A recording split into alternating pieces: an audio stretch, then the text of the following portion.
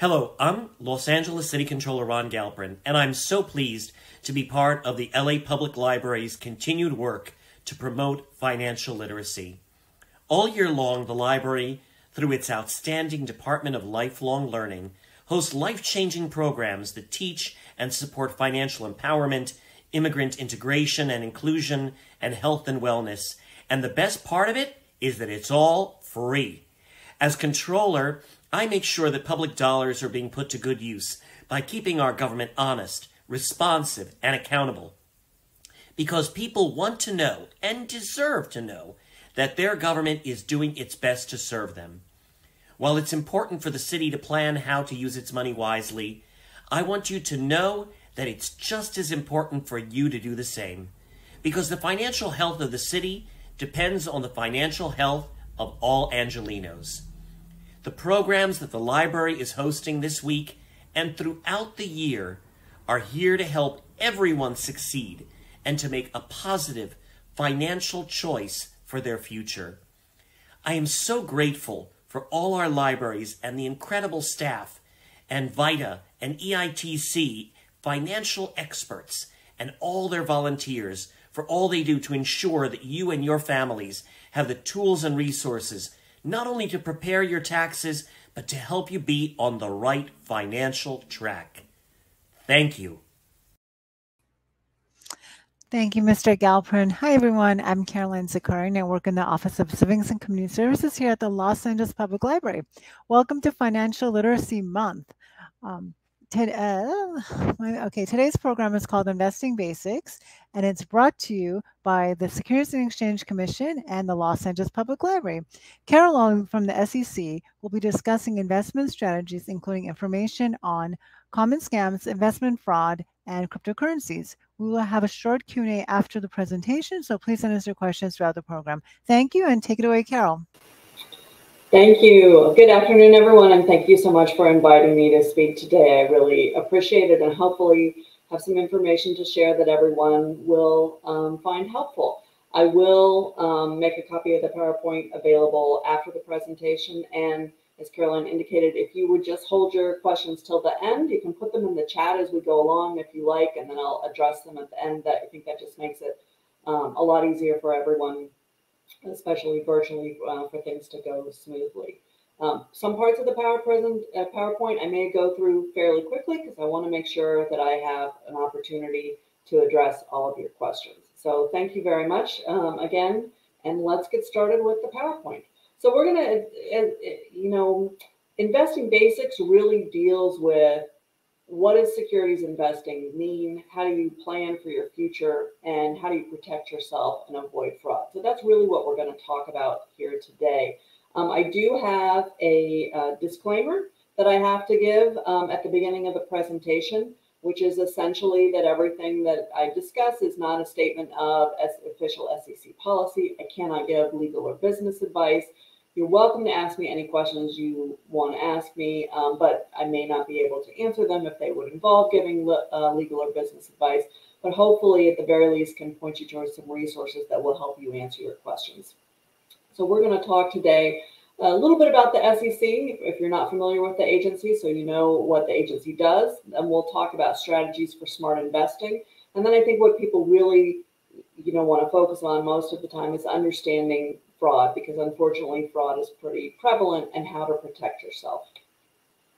There's the disclaimer that I mentioned. A little bit of background about myself. I have worked at the SEC for, at this point, getting pretty close to 20 years. I'm an attorney. I've worked in the Los Angeles office the whole time I've worked at the SEC for roughly 2/3 of my career. I was an attorney in the Division of Enforcement, so I investigated and prosecuted securities fraud. So I'm familiar with a lot of these fraudulent schemes that we're going to discuss today. And now in my current role, I oversee the group that conducts investor outreach like we're doing here today, and also takes in the tips and complaints from the public and other federal and state agencies, and helps my office decide what cases we're going to pursue and what cases might be better pursued by other agencies. So that's my role. The Los Angeles office is based in downtown LA, but it covers all of Southern California, Arizona, Nevada, Hawaii, and the Pacific Islands, so a pretty large region. So that's just a little bit of background on me. And if you are associated with any kind of group or entity that you think might benefit from the kind of presentation that I'm giving here today, please feel free to reach out to our office. We'd love to go and talk to people, whether virtually or we're starting to go back in person. Happy to do that. We talk to all different kinds of groups all across our region. So here's a little bit about the SEC. The SEC is the exclusive federal regulator of the United States securities markets, and it has a three-part mission to protect investors, maintain fair, orderly, and efficient markets, and to facilitate capital formation, or basically the growth of business in the United States. We have the most robust capital market in the history of the entire world, and so that's really a credit to all of us as U.S. residents and citizens, and something that the SEC takes very seriously is helping maintain that robust status in the capital market, which really benefits all of us, creating jobs and wealth for all of us. We are a small to mid-sized agency, but the landscape that we oversee is really pretty large. As you can see on the screen, quite a number of different entities, securities investment advisors, broker-dealers, public companies, self-regulatory organizations. So just really a fairly large landscape. And the industry that we regulate is large, trillions of dollars that pass through the U.S. securities markets. Almost everything that we talk about today is going to come from this website, investor.gov. There are two main SEC websites, sec.gov, which is sort of more legalese and governmenty looking, and then investor.gov, which is a public-facing website that really works to speak to the individual investor. So pretty much everything that I talk about today is going to come from that website. If we have time, I'm going to go to the website and sort of walk you through how it's set up so I can help you see some of the resources that are there and really very helpful, hopefully, for you. Well, let's start with a little background on strategies for smart investing. And some of this may be things that you have heard before, but I think it's always really helpful to kind of refresh what we may already know. And some of it may be new to you. These are strategies that are really applicable to anyone and just kind of the bedrock of how to make good investing decisions. So smart money management always begins with saving, which is planning for emergencies or big purchases. But saving is a little different than investing. Saving involves things like an emergency fund where you want to have a certain amount of a buffer. If some sort of unexpected event occurs and you need funds that you weren't anticipating needing, that's the point of an emergency fund or saving. Investing is different. Saving is money that you earn but you don't spend because you're saving it for those rainy days. Investing goes a step further. That's making the money grow. And usually when you're investing, you're thinking about a much more distant long-term goal, typically something like retirement. You can't just put your money under the mattress. You have to find a way to invest and hopefully make your money grow because of, as we're all becoming really unfortunately aware over the last few months, inflation. You see on the screen an example of a car in 1995 that cost around $23,000. In 2020 would cost around $45,000. And as we all know, in the last few months, pretty much every consumer good and services has seen a substantial increase in price. This is why saving on its own is not enough. Investing is something that you have to do to really plan for the future so your money will go as far tomorrow as it's going today. How does investing work? It works through compound interest. Compound interest is interest on the interest. So in other words, if you put your money in an investment and it makes a certain return, let's say a 4% return, that gets paid back to you, then your principal, what you originally invested, plus that interest, the extra 4%, now it's earning a return. And this is really, some people have called it one of the 7 wonders of the world. This is the beauty of investing and why it's so helpful. The graph that you see on the screen is a $1,000 one-time investment. In red, you see that's an investment that's actually earning interest, getting the beauty of that compound interest on the interest. And over the course of 40 years, that $1,000 one-time investment, even if it's not touched or added to at all, becomes $15,000, whereas the green line represents something that's just saved, put in a sock drawer under the mattress. 40 years down the line, $1,000 is still $1,000. And that's why compound interest can be so powerful and work in our favor.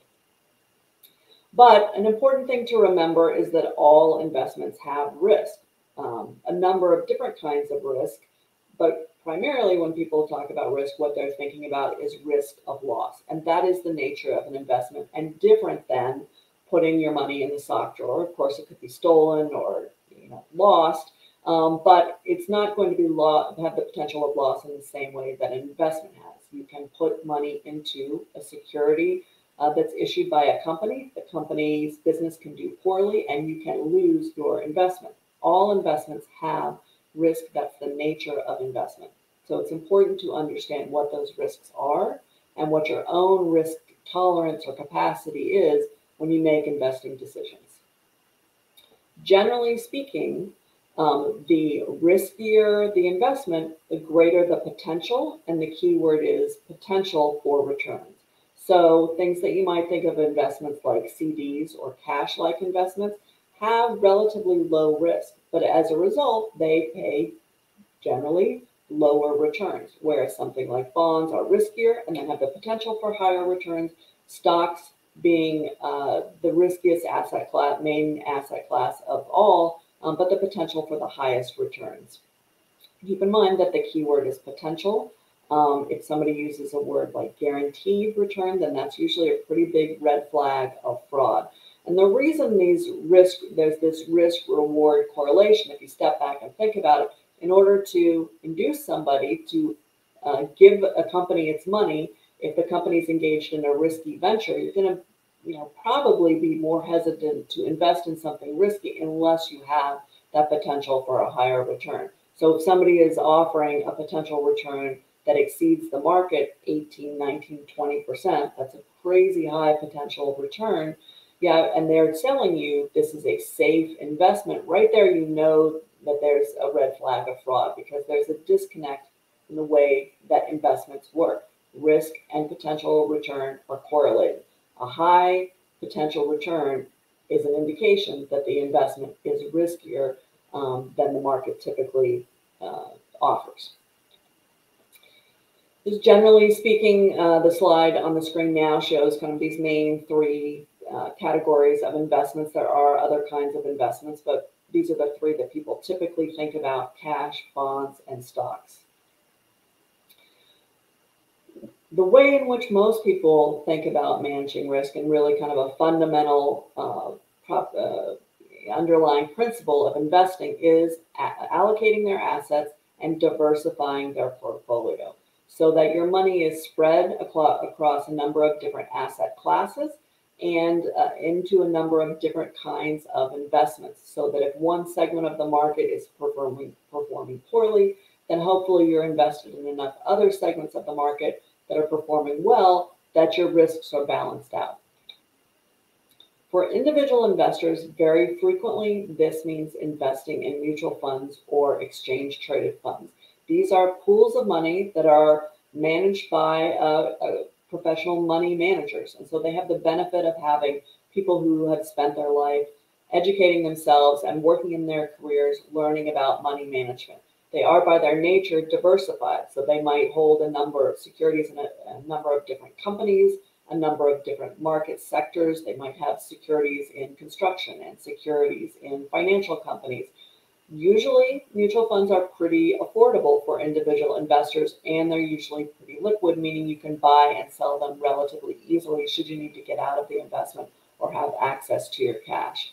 So if you think about if you're investing in a mutual fund that holds, say, 100 different stocks, if you were going to invest in those individually on your own, you'd have to spend the time doing the research, hopefully, in each individual stock before you invested. You'd have to keep tabs on them as those companies' business profiles change and they might not fit your investment goals anymore. And then anytime you wanted to buy or sell stock in the individual company, you would have to pay some kind of transaction fee, more than likely, for those individual purchases and sales. So it can end up really being prohibitively expensive for individual investors to diversify across a large segment of the market or across a number of different stocks, where it might be possible for an individual investor to afford that by investing in a mutual fund. Get those same stable of stocks managed by a professional with lower costs for holding that investment. How do funds diversify? Well, as I said, there are literally tens of thousands of mutual funds out there, and they can diversify in a number of ways, but generally speaking, by holding a significant number of different securities in a sector or a part of the market. So what you see on your screen is a snapshot of the stocks that were in the S&P 500 on a particular trading day. And let me see if I can see it on the screen. It's very small font if it's up there, but I want to say this is sometime in 2020, a particular trading day in 2020. If you were investing in a mutual fund that tracked the S&P 500, it would hold all of these 500 stocks. So each of the words, the little acronyms that you see up there, are a ticker symbol. And in the top left-hand corner, you can see the technology sector with the ticker symbols for Google and Facebook and Microsoft. And then immediately below that, you can see the S&P 500 stocks for the financial sector. So you see the ticker symbol for JP Morgan and Wells Fargo. These are 500 different securities that would be very hard for an individual investor to own individually, or not hard in the sense that it couldn't be done, just financially, there'd be a lot of costs associated with holding 500 different stocks in your account. But if you hold the mutual fund has got those 500 stocks, some portion of them, for you. And as you can see, some of the stocks are having a better day than others. So the stocks that are in a green box, that's an up day. The value of the stock is going down. The stocks that are in red, that's a down day. The value of the stock's going down. So the technology sector was having a good day, and the financial sector was having a less good day. But you don't have to worry so much about the financial sector having a less good day, because you're not just invested in that sector. You have diversified by owning a share of the mutual fund because you're invested in all of these sectors. And hopefully the green stocks are outweighing the red stocks, and that's how you manage your risk, by having this diversification. So that's how a mutual fund accomplishes that for individual investors. There are two types of mutual fund strategies: actively managed funds and index funds. An actively managed fund, as the name implies and as the screen says, is actively managed by individuals who are trying to outperform a specific market index. So they might be trying to outperform the S&P 500 and get a higher rate of return than they're anticipating the S&P 500 would have. An index fund is just trying to track that performance of the S&P 500 or some other index. So it's not trying to exceed those returns. It's just trying to match those returns, probably by holding the stocks that are in the S&P 500 or something comparable. There are still professionals who manage the fund, but they're not as actively engaged in buying and selling as frequently as they would be in an actively managed fund. Now, why wouldn't we all want to be in the fund that's trying to beat the S&P 500? Because more money always sounds better. There are really two answers to this. One is that it's pretty hard to consistently, over time, beat the market indices. They've done a lot of academic studies on this, and it's actually quite difficult. But the second thing is that it is much cheaper to invest in an index fund than it is to invest in an actively managed fund. And those expenses make a difference because they eat into your return. So the actively managed fund has to not only beat the S&P 500 or whatever index it's trying to beat by enough to give you a larger return, it also has to beat it by enough to cover its higher fees and expenses. And that is really quite hard to do. So it's really important, if you're going to invest in a mutual fund, to understand what the fees are. That is one of the questions you should attempt to answer before you invest in any mutual fund, or really in any investment. What are the fees? Because all investments have fees, and they definitely matter. They do eat into your returns. So for example, the graph that you see on the screen in front of you tracks 3 individuals who've invested $100,000 over 20 years. They put the $100,000 into their mutual fund. They have chosen funds that have the same portfolio of securities, and they've just put that money in for 20 years, and they have not touched it. They haven't taken it out. They haven't added to it. That money's just sat there for 20 years. Given that they're all investing in the same thing, getting the same return, the same amount of money, holding the same time, you would think they would end up with the same returns at the end of 20 years, but they don't, because they have invested through different companies or individuals that have charged different fees. And even though the differences in the fees seem relatively small, they make a big impact in the ultimate return that the investors see at the end of 20 years. So the individual who's paying the highest fee is represented by the green line, and they're paying a 1% annual fee, which is actually pretty low and lower than a lot of people in the industry charge. The person who's paying the smallest fee is represented by the blue line, and they're paying a 0.25% annual fee. Over the course of 20 years, as you can see on the screen, this ends up being almost a $30,000 difference in the return that they see. So almost a third of their principal is the difference between what they'll actually see as a return. The person paying the highest fee ends up with $180,000 at the end of 20 years, but the person paying the lowest fee ends up with $210,000. $30,000 is a lot of money. So as you can see, just those small differences in the fees that you pay make a big difference in your potential return. So if you walk away with nothing else today, I hope you walk away with an understanding of this slide and what this means and how important it is to do your research on the fees that you're being charged for investing.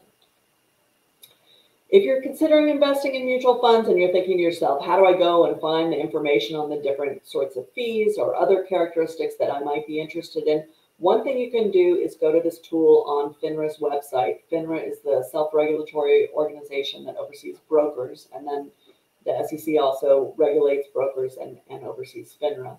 FINRA has this tool on its website called the Fund Analyzer. And in this database, there are literally tens of thousands of mutual funds in the database. And you can put in the name or the ticker symbol of a couple of different mutual funds and compare them side by side. And it will give you a lot of information about the funds, including the fees. So this is a really helpful tool to use. Here are some questions you might ask yourself as you're considering whether or not you want to invest in a particular mutual fund.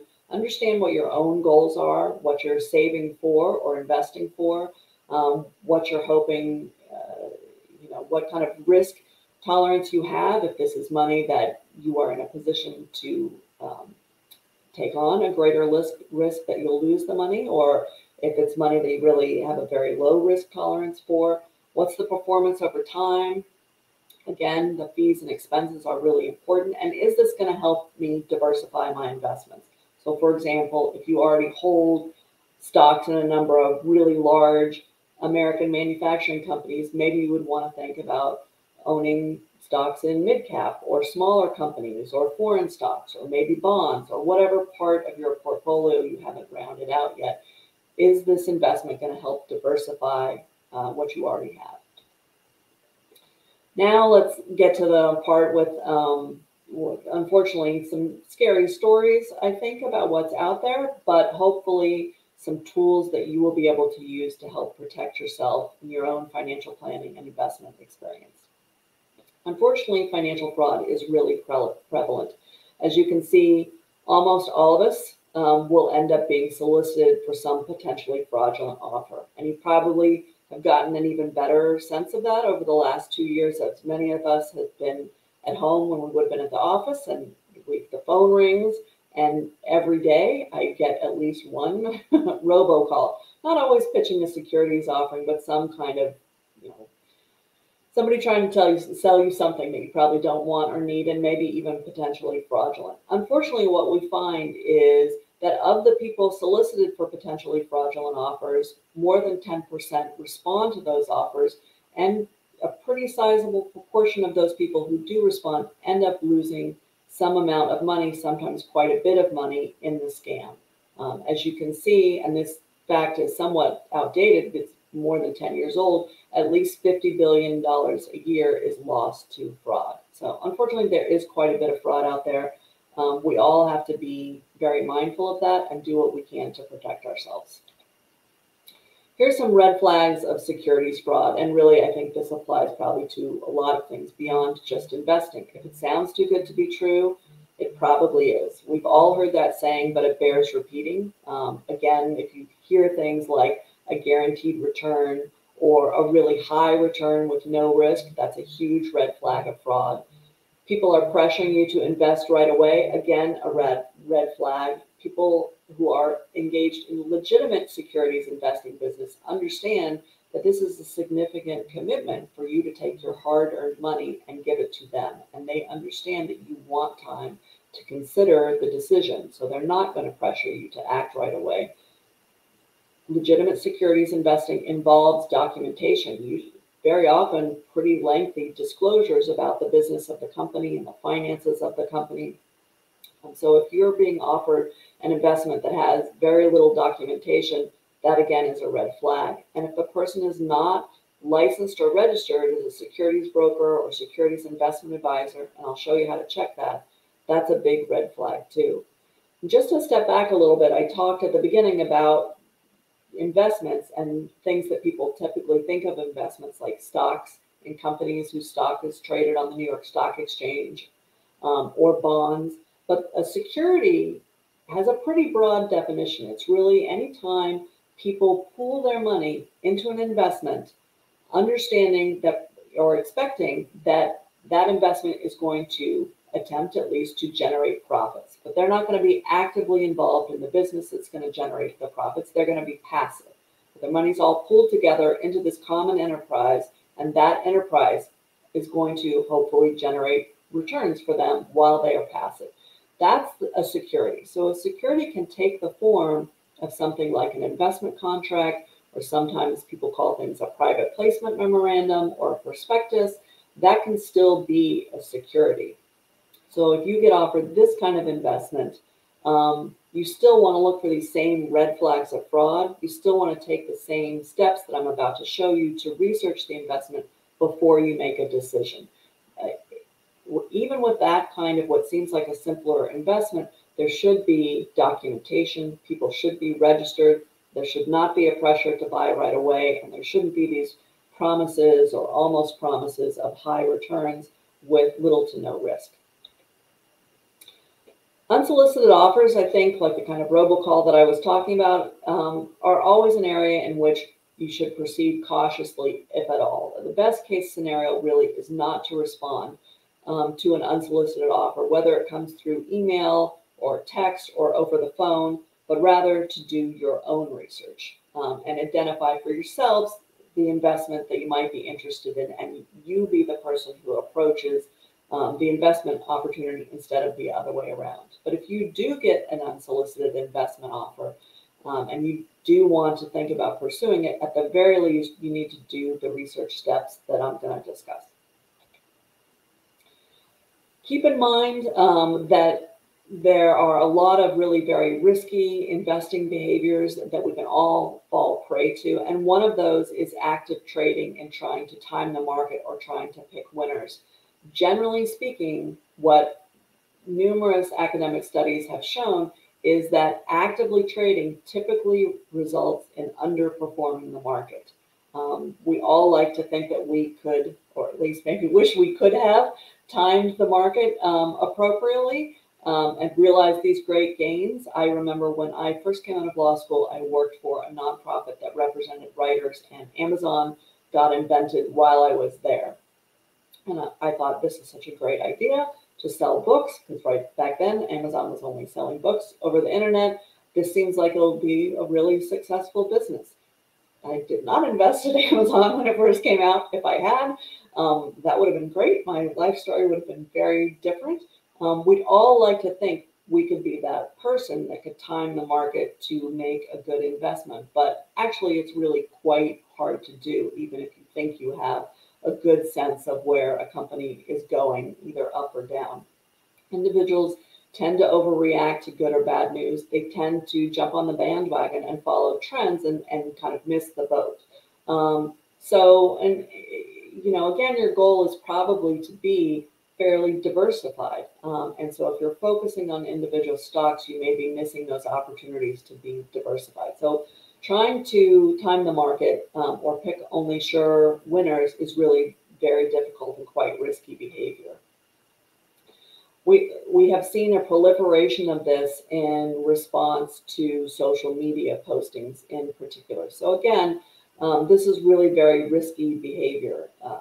Lots of times social media posts not only are encouraging people to invest in things that may or may not meet their investment goals, but they're engaging in that kind of behavioral reinforcement that, that social media does, and often encouraging people to engage in what's fairly risky trading behavior, trading in things like margins or options or short sales, which can significantly magnify your risk. If you're just buying a stock and holding it, what you have the risk of losing is your initial investment. If you're engaged in some of these other risky trading strategies like options and margin trading, you have the potential to lose more than your initial investment, and sometimes theoretically potential losses are infinite. So these are really quite risky trading behaviors that you want to be very, very cautious about engaging in. And I will say too, social media are platforms in which a fair bit of, unfortunately, market manipulation type activity happens. A market manipulation can happen when people spread false information about a company, or at least misleading information about a company, with an attempt to push up or pump up the price of the stock and get individual investors to buy in. And then in this very common type of scheme, once the individuals have bought in, the insiders who already hold shares are selling them into the market and taking the profits. And eventually it will come out that the information was false or misleading, and the price of the stock will plummet, and the individual investors will be left holding the bag. This happens fairly frequently in the microcap sector of the market, or what's known as penny stocks, basically stocks that are trading at or below $1. Plenty of legitimate investments there, but also a really risky segment of the market. And if you ever saw the movie Wolf of Wall Street, that deals with the kind of pump and dump scheme that you will sometimes see in the microcap market. Very susceptible to manipulation through social media. So really be wary of any kind of social media campaign or postings that are touting investments in a particular company or security. Really, the best tips for smarter investing are to know yourself, know what your risk tolerance is, know what your long-term objective is, and keep your eyes focused on the prize. More information that you can get from more reliable sources is better. And let your decisions be guided by those goals and the objective information, and not your emotions. Be very careful about acting based on what you see on social media. So now we're going to talk about some common scams, including the market manipulation that I already talked about. There will be a slide about that. But these are some scams that we see repeated in our region and really across the country, just over and over and over again. Pump and dumps, as I described, involve the hyping of a company's stock through these misleading press releases, really pressuring individuals to buy quickly, and then the insiders dump their shares at the pumped up price. So when you're buying it at that elevated price, you don't know it, but you're probably buying it from an insider who got the stock probably for free and may own millions of shares that then, even if they're selling them at a relatively low price, like $2 or $3, 3 times a million is a lot of money. So one of the investigations that I worked on involved a pump and dump scheme run out of Seattle. And this company purported to be developing kiosks that would be displayed in airports, and you'd go up to the electronic kiosk and punch in your gate, and it would tell you the fastest route to your gate, what the restaurants were between you and your gate. This scheme was maybe about 10, 15 years ago. So before probably a lot of these kinds of things were already deployed in airports. And the company represented they had this great technology and lots of airports were buying it. This was not true. The company did not have this technology at all, and no airports were buying anything from them. Then they put out a series of press releases that they had invested in some multi-billion-dollar tranches of super secret international investments through prime banks. And prime bank is a specific kind of scam known as a prime bank scam, where people represent that they have access to these prime bank investments that only the high rollers typically have access to. These investments do not exist. But as a result of these press releases, the price of this stock, which originally was trading below $1, went up quite exponentially. At the same time, the company hired somebody to promote their company and issue what appeared to be objective investment newsletters about the company through an email campaign. So people would get a newsletter that purported to be an objective investment newsletter covering all kinds of different stocks. And one of the articles would promote this stock and say what a great investment it was. What they did not know is that individual issuing that newsletter was being paid by the company to tout the stock. That was not disclosed. If a newsletter is being paid to tout a stock, it has to disclose that, or else it's violating the securities law. The CEO of this company had issued to himself 3 million shares of the company. He claimed that the shares were restricted and he could not trade them. And in fact, they should have been restricted, but he illegally had the restrictions removed from those shares. And so as the price of the stock went up, he was selling that into the market, unbeknownst to the individuals who were buying the stock. And ultimately, the share price collapsed and the individuals were left holding essentially worthless stock. This is an example of what a pump and dump looks like. So again, there are legitimate investments in this microcap space, but unfortunately, because these companies are small and very easy to form and take control of, it's also a space in which there is a lot of fraud. And even when the companies are legitimate, it's a space in which there is a lot of risk because these are small, usually startup companies with no track history. So a pretty risky investment space, even if it seems like the investment is something that is easy to make because the cost of the stock is relatively low. It's quite a risky investment space. The ever popular Ponzi scheme, which I'm sure that you've heard about, where basically the promoter is describing a business that sounds legitimate and people who have already invested appear to be getting returns, but the returns are actually coming from the new money that new investors are paying into the company. Very often, these are the kinds of schemes that involve promises of high returns with little to no risk or very consistent returns. Usually, there's some kind of secret, not usually, but very frequently, there's some kind of complex investment strategy that they're counting on investors not asking too many questions about.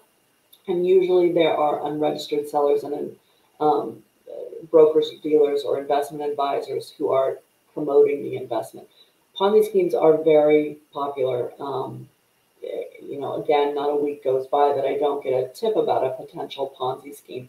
These very often involve, as I say, things that are not registered with the SEC. So I'm going to show you how to check that out. Pyramid schemes, very similar to a Ponzi scheme, but usually this involves a pyramid of people who are going to be acting as salespeople. You may hear expressions like the downline in this kind of scheme, where the emphasis is really on recruiting other salespeople, much less than a genuine product or service. Again, usually a promise of easy money and some kind of complex commission structure.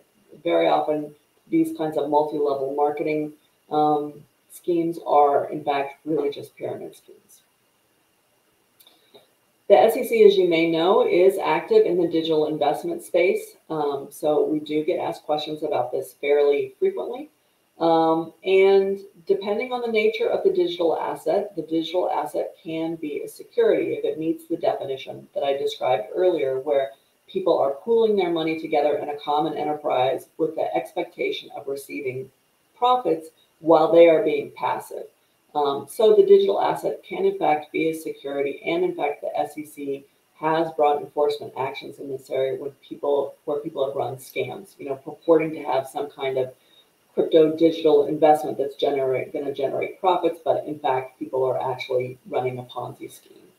Ponzi scheme can take all different kinds of forms. It doesn't matter what you're investing in, real estate, digital asset, some kind of business, as long as it's being pooled together and meets that definition of a security, it can still be a security and it can still be a scam. Very frequently, fraudsters target members of their own group. That's how they build trust. So even if you think you know the person, you need to make sure you check their background before you give them your money. And the groups that fraudsters target really, frankly, are everybody. So if there's any kind of segment of the population, professional group, social group that you consider yourself part of, chances are there's a fraudster out there targeting your group, and that fraudster may be walking amongst you as part of that group. So how do you avoid fraud? First and foremost, you want to check out the investment professional on investor.gov. And if you'll give me just a minute, I'm going to stop sharing my screen here, and then I'm going to go to investor.gov, and we can walk through this ourselves, because I think it's a little easier to see walking through it ourselves. So let me just stop sharing, and then let me share again. Okay, hopefully, can everybody see the investor.gov website? This is what the website looks like. As you scroll down, there's a lot of information on here, which I'll show you some of it in just a minute. But right here on the landing page, right in the middle of the landing page, is check out your investment professional. You can search either individual or a firm. And if the individual is buying and selling securities on your behalf for compensation, they should be registered as a broker-dealer if they're getting a commission, or if they're providing investment advice for compensation, like they're managing some investments for you and you pay them an annual fee or some kind of fee in order to manage those investments, securities, then they should probably be registered as an investment advisor. Are they registered? Let's find out. Let's put them in this database. So I'm going to put in the name Jordan Belfort. Let's say Mr. Belfort has approached me and wants me to buy securities in XYZ company. First thing I do before I give Mr. Belfort my money is put his name in this database. And right away, I can see he has been barred by FINRA or the SEC, which is definitely something I would want to know before I gave him my money. Click on the full report, and up will come kind of a screenshot of the main information in the report. But I always go over here where it says detailed report and click on that. This report is written in such a way that the general, to ideally make it accessible to the general public. So there will be some technical language in here, but should be fairly understandable. And in the beginning of the report, very helpfully explains what's in the report and where the information came from and some of the other resources. So here we've got Mr. Belfort, and we can see at the front where he's worked and during what period of time. We can see the securities examinations that he's passed. And if you just Google these, Series 24, Series 7, you can get a pretty straightforward explanation of what they are. But basically, these are the broker-dealer exams that he's passed. And then a little bit more information about his employers. But the really juicy stuff is at the end, disclosure of regulatory events. So these would be customer complaints, or if he's been sued by the government or by FINRA, this will end up in the disclosure of regulatory events. And a great many individuals have no regulatory events. A lot of entities have no regulatory events. If we're talking about a really huge entity, a nationwide broker-dealer or investment advisor, they're going to have some regulatory events just because any kind of organization that large is likely to have them. But a lot of smaller entities or individuals won't have any. But if they do have them, obviously you're going to want to know what they are and decide for yourself whether or not that impacts your decision to do business with this person. Mr. Belfort has 3, sued by the state of Michigan, sued by the state of Maryland, but here's the big one, sued by the SEC back in 1994, ultimately found liable and ordered to pay disgorgement of $1.5 million, civil penalties of $500,000, and barred from working in the industry because he was operating a boiler room. He was running pump and dump schemes along the lines of what I explained before. And in fact, if you did see The Wolf of Wall Street, Mr. Belfort is the main character played by Leonardo DiCaprio in this movie. So that's obviously information that I would think you would want to have before you did business with Mr. Belfort. So hopefully everybody could see that on the screen.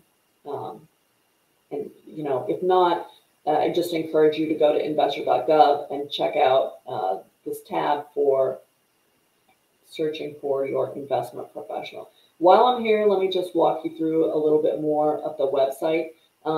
If you scroll down a little bit, you can see this box, submit questions and complaints. So if you have a question about an investment that you've made, or you think there's a potential that you've been targeted in a scam, you can submit that here. It automatically goes into what we call our TCR database, and right away, SEC professional staff, attorneys, accountants, paralegals, begin looking at the complaints that come in and triaging them and determining whether or not there's something that we need to look at more closely. All kinds of investor alerts that get issued. You can see there's one that got issued relatively recently about digital assets. All kinds of financial tools and calculators. In fact, I think the most popular thing on our website is the compound interest calculator. So that's something you might want to check out that will help you do math basically on your investment. And if you make a regular contribution, what your estimated interest rate is, what ultimately you might project your returns being. There are resources for specific kinds of things like digital assets, resources for librarians, military and veterans, seniors, Native Americans, high schoolers and college students. So all kinds of different things on investor.gov. As I say, I really encourage you to take a look and see what's there, because everything that we talk about today is going to come from this website. So let me see if I can stop sharing the screen and then go back to the PowerPoint.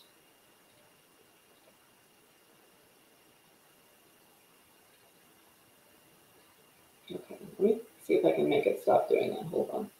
I don't know if you had the flashing effect that I did. Okay, there we go. So that's how you would check out your investment professional on investor.gov. Same thing you want to do for the product itself. So the thing that you're investing in, the stock that you want to buy, the security you want to invest in, the company behind the stock, you want to make sure that security is registered with the SEC, because scams very often involve unregistered companies. There are some legal exemptions from registering a securities offering with the SEC, but they're pretty limited. So if somebody says, I really think you should buy stock in XYZ company. XYZ company is a great company. The very first thing you want to do is find out, is XYZ company's stock registered with the SEC? And if it's not, that's a pretty big red flag that it's potential fraud. As I say, there are some legitimate exemptions, but they're pretty limited. So let me show you how to do that really quickly. It's pretty easy and straightforward, just like searching for your investment advisor. So let's see if we can stop sharing the screen and go to SEC.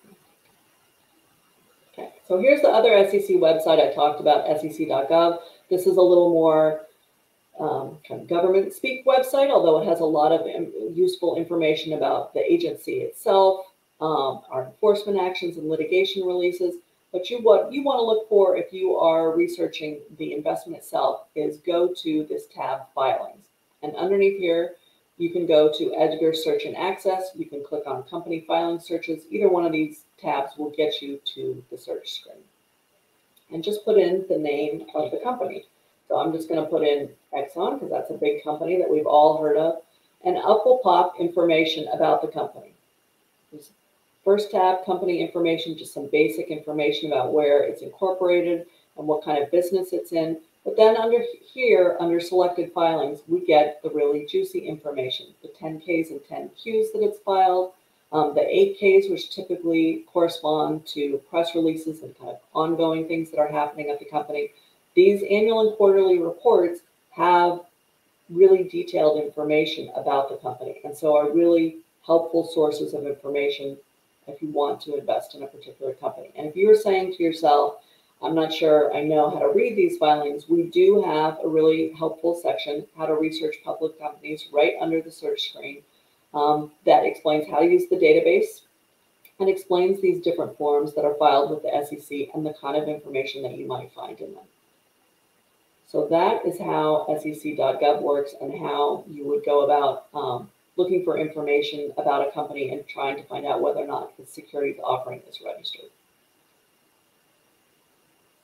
All right, back to the PowerPoint. The PowerPoint is just going to walk us through what I just did.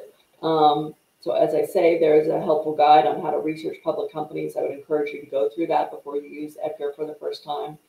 Other things you can do to protect yourself: make sure that anybody claiming to be from the government really is from the government. You know, if you get a call from somebody claiming to be from the government, I personally would hang up the phone, go to Google or my phone book. If you still have an old school phone book, find the number for the government agency, call them up and ask them, you know, did you try to call me? Does Mr. Smith work at your agency? Don't pay for investments with credit cards or send wires overseas. Don't speak to unknown salespeople, and don't pay an upfront fee in order to claim any proceeds or winnings. This is not the way legitimate lotteries, for example, work. That is a particular scam known as an upfront fee scam or an advance fee scam. Legitimate lottery will not ask you to pay for some kind of delivery or commission or charge in advance. What happens is they send these solicitations out to literally thousands of people. If they're asking you for $20 to claim, you know, $10,000, $20 doesn't sound like much, but if they can get $20 out of 1,000 people, they've made a fair bit of money. And what happens is people send them the $20 and then they never hear from them again. So that is a scam. Don't pay these upfront fees. Again, just to reiterate, the best way to protect yourself is really to be aware of these common persuasion tactics and red flags. Go on investor.gov, look for our most recent investor alerts, and be aware of some of these common investment scams and some of the scams that might be trending at any particular moment. And most of all, research, research, research. Don't act on instinct. Don't trust social media or even people that you know without doing your own research. Research the person who's selling you the product, research the people who are offering you investment advice, and research the investment itself before making any decisions. And then last, just to reiterate, everything that we've talked about today, you can get on investor.gov, but you can also reach out to us. We have a helpline that is staffed in DC and all the regional offices. You can email us at help@sec.gov. You can email us in the Los Angeles office, losangeles@sec.gov. And as I showed you, there's the tip complaint portal on investor.gov where you can submit tips or complaints. Okay, so I'm going to stop so that I can give us time to address any questions that you might have. Let's see if I can see. Yes. All right. Hi, Carol. Yeah, a few questions came in. Sure. What kind of accounts or investments yield compounding interest? So really full range of investments, and that's really the nature of an investment. You make your investment into the mutual fund, or you purchase the stock or the bond, and hopefully it generates a positive return. It makes money, it makes interest, and then that interest is automatically reinvested unless you choose to withdraw it. And so it begins the process of compounding. An account, I think you're talking about a bank account, like a money market account or a savings account or a checking account. Those are not securities. So that's a little bit outside of what the SEC regulates. But just speaking personally, I mean, most banks offer some kind of savings account that will offer an interest rate, maybe pretty low, like 1 or 2%. But as long as you don't withdraw that, if you keep that interest in the account and don't withdraw the money and let it keep building, it will compound. So any kind of investment or savings account that offers interest, as long as you don't withdraw that interest, it has the potential to compound. Okay. One more question. Is there a difference between a securities broker and investment broker? So there's such a thing as a broker and there's such a thing as an investment advisor. And sometimes people are both. So a broker is someone who buys and sells stocks or bonds on your behalf in exchange for a commission. Just like you might pay a commission if you bought or sold a house or a car, you can think about it the same way. That's what a broker is. An investment advisor is someone who provides ongoing investment advice, and they may manage a fund and you may invest in that fund, and that person manages the fund, decides what the fund is going to invest in, and in exchange, they are paid some kind of percentage of the assets under management. That person is an investment advisor. Both of those kinds of individuals or companies have to be registered. Some people, as I say, and some companies are both investment advisors and securities brokers. And that maybe is a good point to say the relatively recent regulation that was issued by the SEC is called Reg BI, or best interest. If you are doing business with a securities broker, they have an obligation to provide you with a disclosure form that explains exactly what their business is, what kind of fees they charge. This is called a Form CRS. So if you are doing business with a broker and you have not received this form, you should ask your broker for that form, because they are required to provide that to you. And this really, gives a lot of helpful information about the broker. Okay, thank you very much. Okay, we're coming up on the end. I do want to mention to everyone that this program is recorded and will be available on LAPL's YouTube channel soon. I would check tomorrow.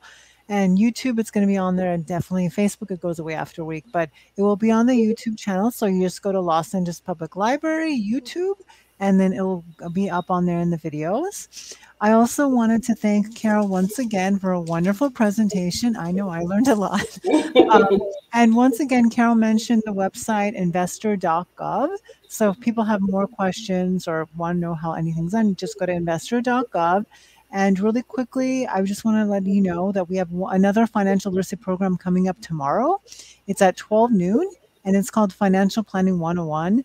And Association of Financial Educators will go over just basic financial planning concepts. And coming up this month, in the coming weeks, we have more financial programming like estate planning, financial elder abuse. We have a savings program in Spanish and budgeting. And for more information on all of our programs, as you can see, our website for financial literacy is lapl.org/financial literacy month. So more information on there. Thank you again, and I hope everyone has a great rest of their day. Thank you. Thank you, everyone. Bye, everyone. Appreciate your time.